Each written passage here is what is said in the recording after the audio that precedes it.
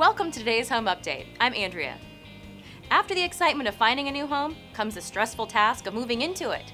Here are the top findings from Sparefoot.com study on the emotional side of moving. Moving is more stressful than a wedding.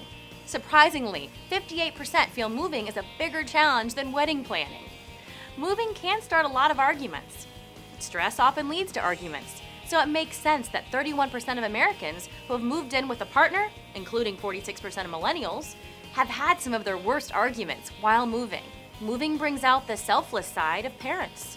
Prior to a move, 69% of American parents claim they prioritize their child's needs over their significant other's needs. Kids make the moving process longer.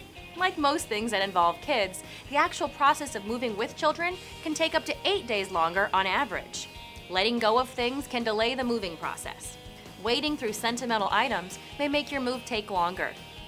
The study found 81% of parents admit that they have kept a child's possession, even when given permission to get rid of it. Thanks for watching today's home update. See you next time.